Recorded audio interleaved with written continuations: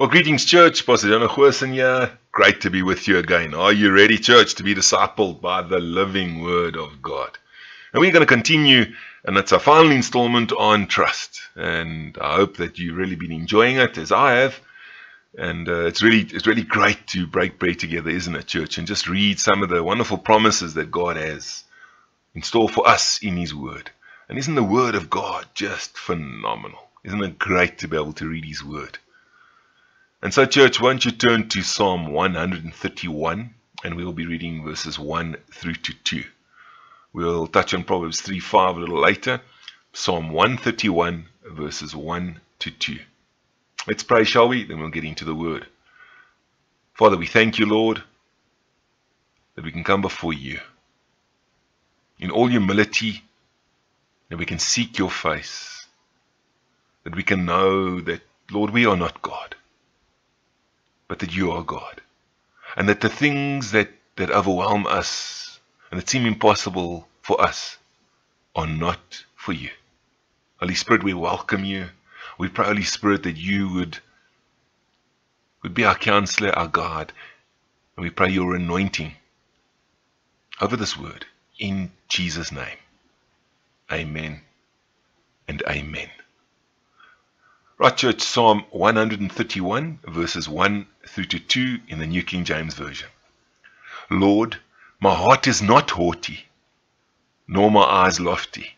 Neither do I concern myself with great matters, nor with things too profound for me. Surely I have calmed and quietened my soul. Like a weaned child with his mother, like a weaned child is my soul within me.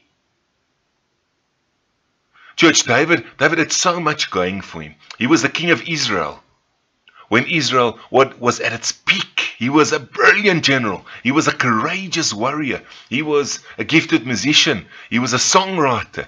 And he was enormously wealthy and powerful. Wow, those are all things that in today's terms would make him a really influential individual, isn't it?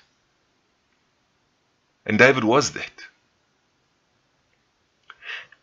And yet, David had a profound humility before God. He had this soul deep sense of humility. And David had like a childlike trust before the Lord.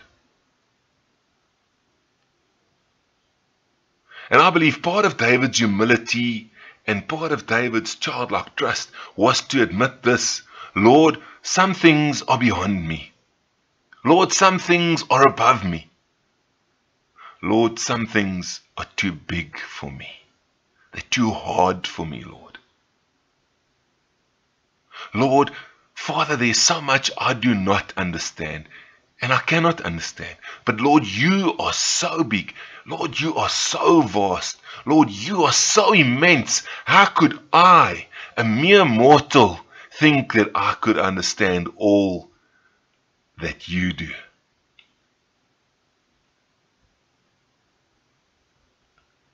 Church, is that where you find yourself with God?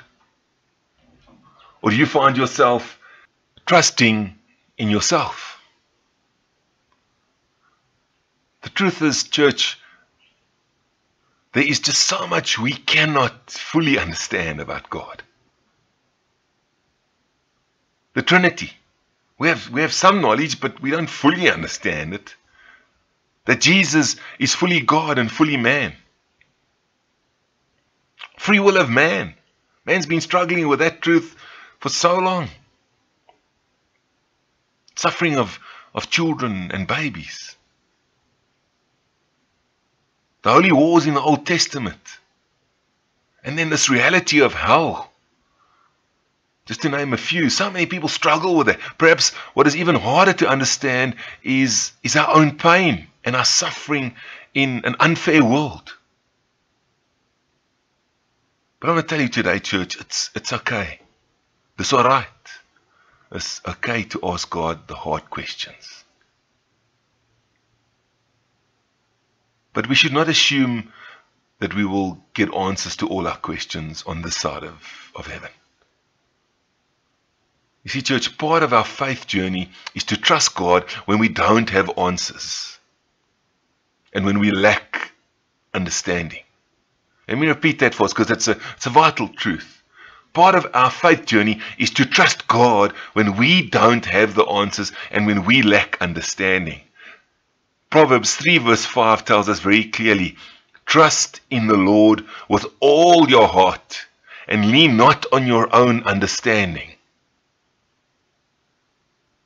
David, church, had enough humility to recognize that God was so vast that he could not possibly understand everything about him. Do you understand that God is so vast, church, that you cannot understand everything about him? David had enough humility to admit God is God and I am not.